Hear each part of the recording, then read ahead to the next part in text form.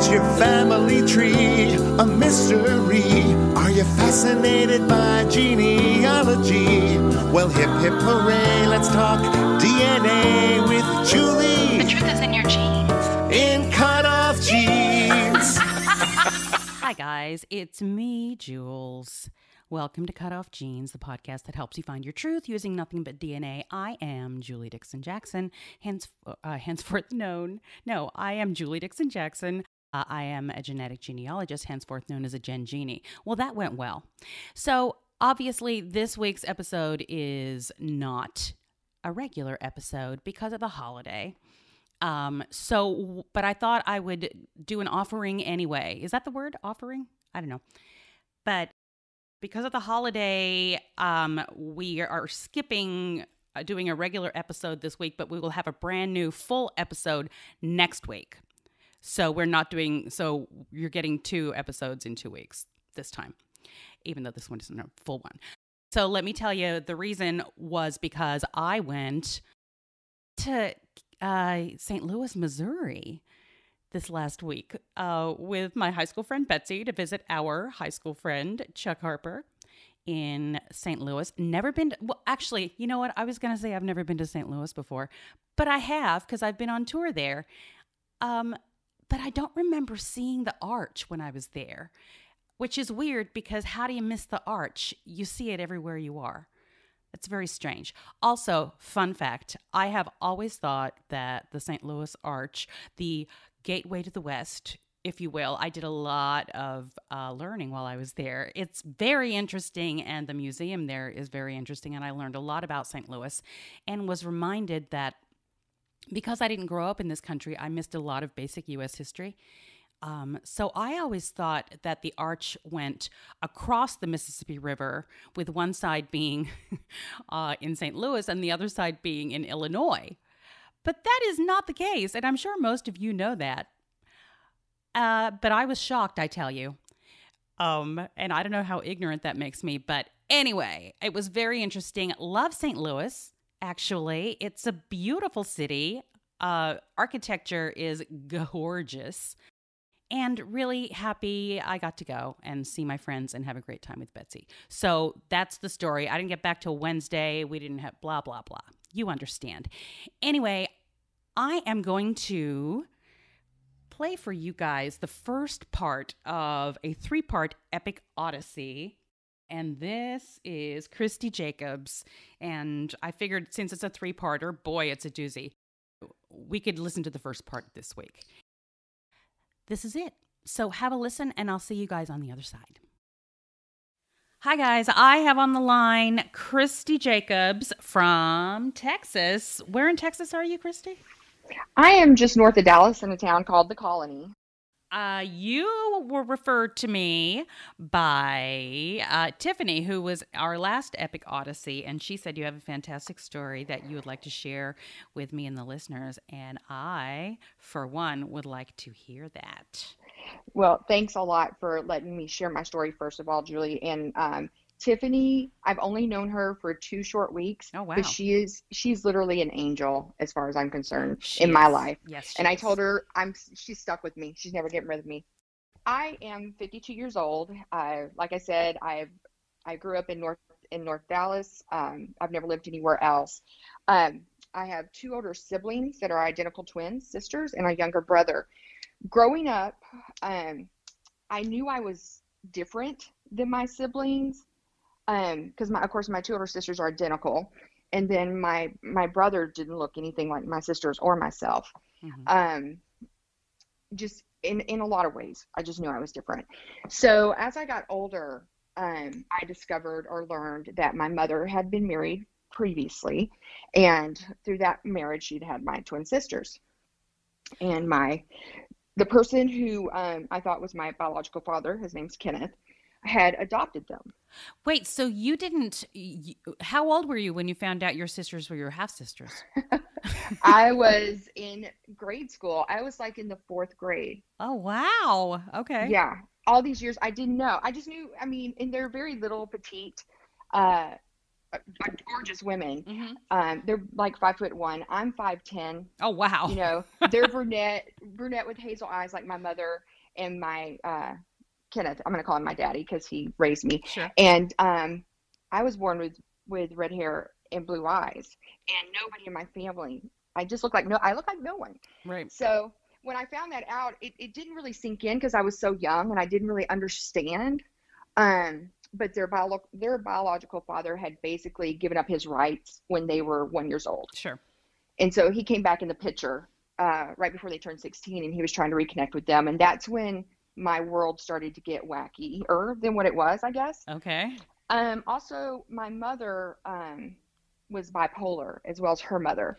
So back then, there was no diagnosis as bipolar. So growing up, my life again was different than most people's lives. Yeah. You know, not knowing what bipolar was, I just knew that our lives were different. So I'm going to fast forward. My mom divorced my daddy when I was 14. Okay. And my sisters were already 18 and moved out of the house. And she had met someone else that she was going to marry, and she wanted to introduce him to my brother and myself. His name was John. And in introducing him to us, she had told us that she had met him a long time before when she used to be like a cocktail waitress out at Love Field Airport. Okay. And this man was in the Air Force and had flown through, and they had dated a couple times. And 14, I really didn't care. I'm like, what, whatever's going on, kind of ignoring it. Yeah. And then they get married, and then she comes to me at one point, and she's like, Christy, what would you think if John was your dad or something like that? And in my mind, I thought she was saying if he adopted me. Right. And so I just replied, no, I don't want to be adopted. And I know that my brother doesn't either. That's our daddy is our daddy kind of thing. Mm-hmm. And I kind of blew it off. But as I got older, she started to tell me when I was 16 that Kenneth, the man who I thought was my biological father, my daddy, was in fact not my daddy, that this man, John, was, that she had an affair with him in 1968 when he would fly through and they would date or whatever. She got pregnant. He was married. She didn't want to tell him. She didn't want to interrupt his life.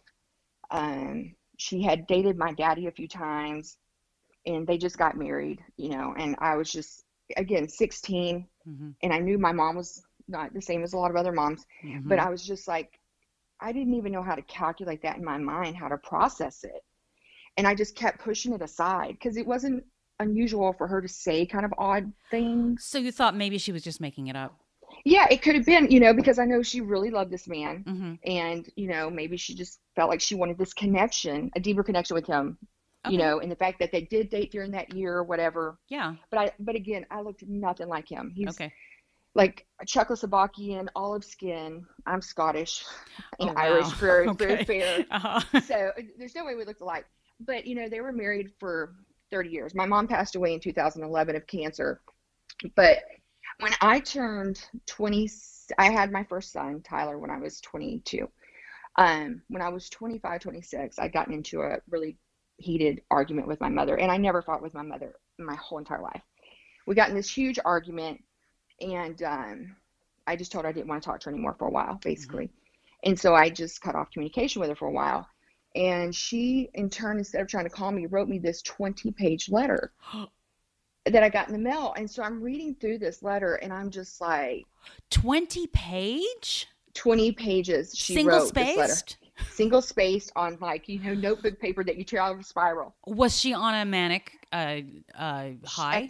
At this point, she was. Okay. She was. Makes sense. Within the letter, there was just a lot of kind of manic stuff going on, and then she was just like, Christy, I've always treated you different than your other siblings because I always felt bad, and I always wanted to give you more attention to them. And I'm just reading this, I'm like, I don't understand any of that because mm-hmm. I didn't see that growing up. But mm-hmm. now that I'm older, my siblings told me, yeah, they saw it, right? Oh, but I never saw it. And so in this letter, she goes on to talk again about the fact that my daddy, Kenneth, is not my biological father. Neither is Johnny, the man that she had tried to tell me from the age of 16 to 26 was my biological father. Now it's a man that she met in February of 1968 kind of a one-night stand, but she knew his first and last name. Okay. And he didn't know anything about me. Again, he was a married man. She wasn't married. Sure. She got pregnant. Side note, did Johnny think he was your father? For a while, he would tell everybody I was. He would introduce me as his daughter wherever we would go, to his family when I met his family. And they accepted me in. And at the whole time, I'm like, there's no way. But did they think, was he just introducing you as his daughter because you were married, because he was married to your mother? No, or do you think he thought he was your father? I feel like maybe he thought it for a while. Okay. Because, my mom was constantly, look at her, from like my grade school pictures with like big buck teeth and stuff, kind of matched his grown up teeth. Oh, so she was trying to find comparisons. She was trying, similarities.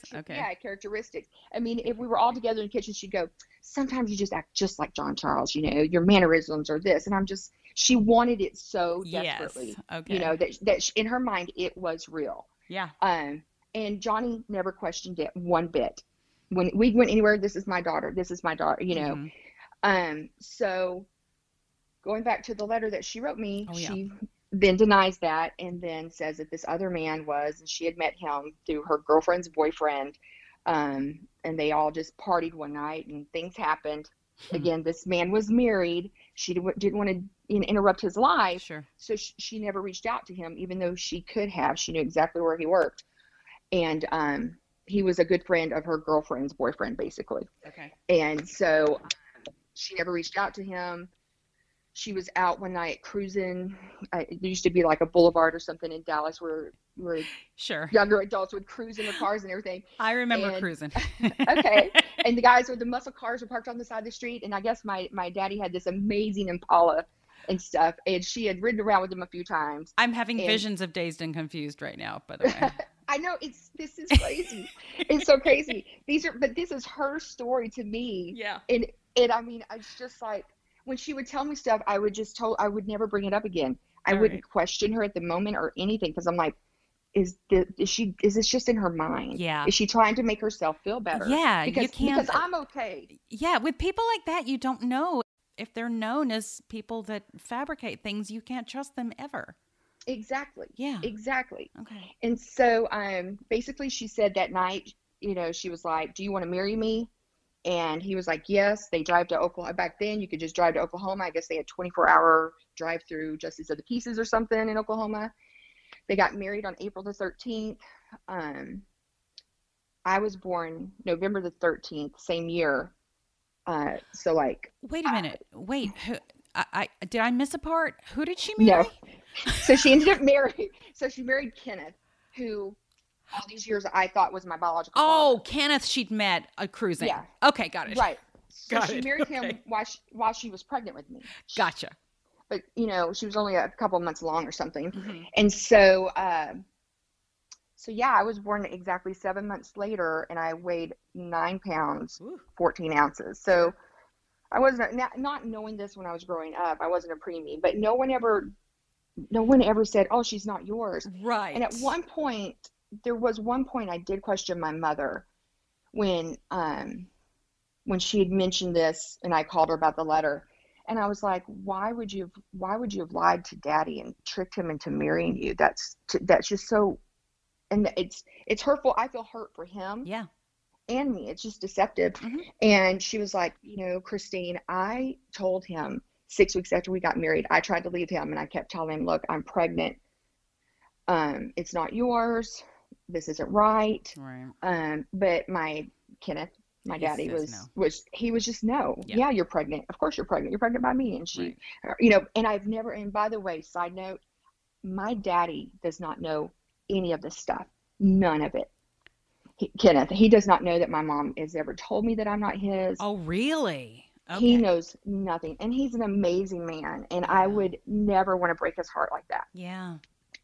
And so, then she went on to tell me that when I was born, of course, my daddy was there, and she was like, he just held you, in his arms and said, this is my daughter. This is my beautiful daughter. And I was like, man, how this is my beautiful, enormous preemie. Yes, right?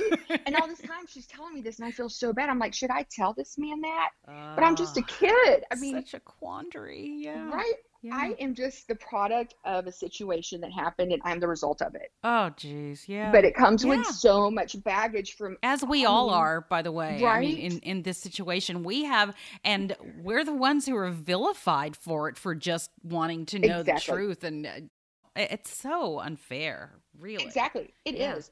Her mother, my grandmother, was also bipolar, and she resented me my whole life, her whole life, you know, because she knew my mom got pregnant out of wedlock and she resented it. You know, at one point, I mean, she was so crazy bipolar that when I was in 3rd grade, my mother had left my brother and I with her while my daddy and her had gone grocery shopping or something. And my grandmother locked me in one of the bedrooms at her house, and I was trying to get out, and she came in there and she grabbed me by like my pigtail and kind of just slapped me across the face. Oh my gosh. And she was like, I wish your mother had had that abortion with you. No. Yes. And I was literally, I mean, you remember traumatic things in your, of course, you know, there are in certain your things life that we never forget that are fleeting for them usually. Exactly. Oh, and wow. I was in 3rd grade. I'll never forget it. And I Oh, that's crawled out the window awful. and went and locked myself into my dad's truck that was outside. So, and I never told anyone about it until I got older, and I told my mother because I didn't know what it meant, but I knew it had to be something horrific and evil because she wished it upon me. Oh my God. And just her tone. And so again, she, you know, I was always being kind of blamed indirectly because of the thing that my mom and this man did, right? Yeah. So going back to the letter one more time. So Okay. I read that and I never responded to her about it. I never asked her about this man or anything. You know, in the letter she's like, you know, Christine, you look just like him. He's 6'5", slender, blue eyes. And she just went on and on and on. And I was like, I'm just done. I mean, from like 13, 16 to 26. Yeah. I cannot do this anymore. Now, so my 2 older sisters were always on me, like, do you really think that Johnny is your dad? Don't you want to find out who your dad is? And I'm like, no, I don't. Oh my God, because there's so much mental illness that I've had to grow up with from these people. Yeah. What if it's the same? I've had enough of that, you know, till I could write a book. I really think about it too. Sure. It is. And so, and I'm happy. My daddy is an amazing man. I mean, he adopted 2 other little girls, basically me, and had and he was just responsible. Right. So I never really thought about it. I never brought it up again. When my mom was dying, she literally, you know, apologized to me for everything, you know, and at that time, I'm just like, okay, it's done. She's apologized. We'll move on. Fast forward to whenever the DNA ancestry stuff came out, and I don't understand how to do that stuff at all. Sure. It's a learning curve. Right. Absolutely. I don't understand. I have, you know, an undergrad degree and I have an MBA, but when it comes to science and stuff, I'm out for that. It's not something that it's definitely something you have to really focus in on. You really do. Yeah. So I spit in a cup. I do this DNA, send it off, and waiting for it anxiously to come back. And I'm like, oh my gosh, look at all these people that I'm related to. And I'm like, how, the only, you know, I could see some of them that I knew. And I'm like, how am I going to figure out who I'm related to through my mother versus whoever my biological father is? Right. That's the first hurdle. Right? Yeah. So I asked one of my sisters to do the test as well. Smart. And it was going to help my others. They're identical twins, so it didn't matter who did it. Exactly. They can share their report. So when it came out, I was able to weed out maternal side versus biological father side, and I started reaching out to people and just emailing them. You know, by that time, I have another son at that point, and I'm like, they have the right to know some of their history, and one day maybe they're going to become parents. And so that really was what was driving me. It wasn't that I thought I wanted a extended family. Yes, you just want answers. You want truth. That's it. Yep. And everyone deserves their truth. And it took me a couple of years to really let that sink in. You know what? I'm not ashamed of this at all because it doesn't define the person I am. Absolutely not. But it has helped cultivate the person I am. And it also explains so much. When you really know the truth, it just kind of puts things into perspective and Total. you know what you're Totally. dealing with. Totally. Yeah. So reaching out to people, in my mind, I just thought I'll reach out to people and they'll know what's going on and they'll be able to help me, you know, and I'm like a mad woman, cutting and pasting the same message and briefly telling them my little story. Oh, And no. they're like, yeah, I looked at your tree. None of the surnames make any sense to me, blah, blah, blah. Maybe it's some, you know, and so I was like beaten down. Yeah. And then about a couple years later, I'd heard about family tree DNA. Mm-hmm. So I uploaded my your raw data. There. Yes, my raw data. Yes. Thank you. I uploaded that up to family tree DNA, and then it seemed like everything was a lot more detailed. Really? You know, and broken down for me. Huh. Yeah. Okay. And I all of a sudden I had second cousins, and you know, I didn't even have second cousins with my maternal side. Oh, interesting. Okay. So I do now have like 3, but I didn't. But Okay. so this woman reached out to me. Her name's Rhonda, and she's a cousin of mine. She lives in Tennessee. And she was just flabbergasted that somehow I was the second cousin of her father, who was in his 80s. Okay. And at the time I was in my 40s. And Mm-hmm. she's like, I don't even know how this happened, you, Christy, but she has so much information. She's like, I'm going to find out who your biological father is. So that has been going on for like the past 2.5, 3 years. So if Ronnie couldn't figure it out, I'm just like, kind of like, whatever, then I'm kind of done. I'll just check my account every now and then and see if a sibling pops up or whatever. Mm-hmm.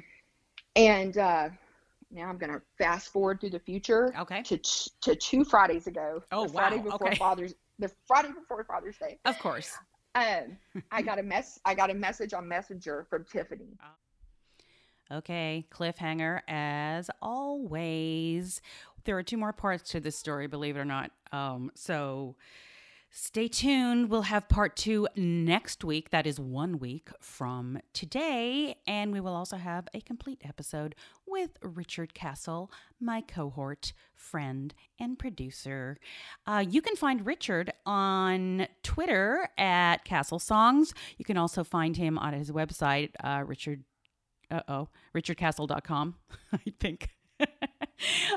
You can find me on Twitter at joolsjackson with 2 O's. Find the podcast at CutOff Jeans Pod. Join the Facebook group. It's private. You have to request to join. CutOff Jeans Podcast. And if you would like to reach out to me, if you would like to request my services, you can reach me at joolsjackson at cutoffjeans.com. That is Jules with 2 O's. All right. So I hope you guys are having a great Independence Day weekend, and we will talk to you in about a week. Don't forget, the truth is in your jeans.